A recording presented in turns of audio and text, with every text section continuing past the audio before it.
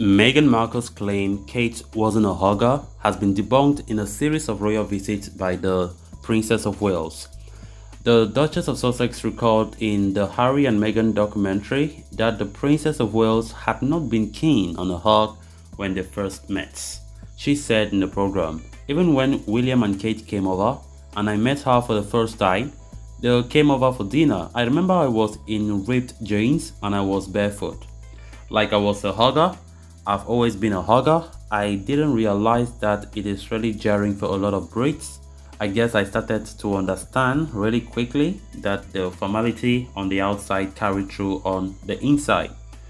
However, footage from royal engagements has shown Kate being open and affectionate with many different people, most recently her former history teacher who made a surprise appearance in Cornwall on Thursday. Jim Embury approached his former student at the National Maritime Museum, where he now volunteers part-time, and she greeted him with a warm embrace, as you can see there.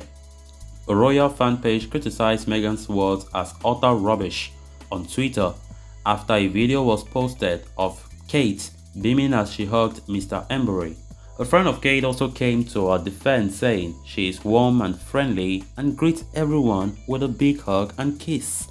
It comes naturally to her to be like that.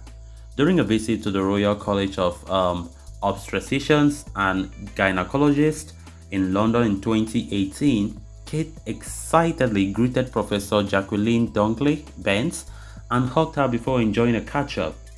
The professor had helped Kate deliver her daughter Princess Charlotte 3 years prior. She also enjoys meeting her younger fans, often hugging and playing with children and babies while on walkabout. The Duchess of Sussex has always made it clear that she is less disposed to formal greetings, saying, "I'm an American and I do like to hug." Her close friend, NBC Universal Cable Network chief Bonnie Hammer, said when Meghan joined the royal family, the guards would greet her and walk her in. After the first couple of times, she started giving a hug to the guys, which wasn't exactly protocol. And at some point, somebody said to her, "Well, people don't really do that." She literally said, "I'm American and I hug."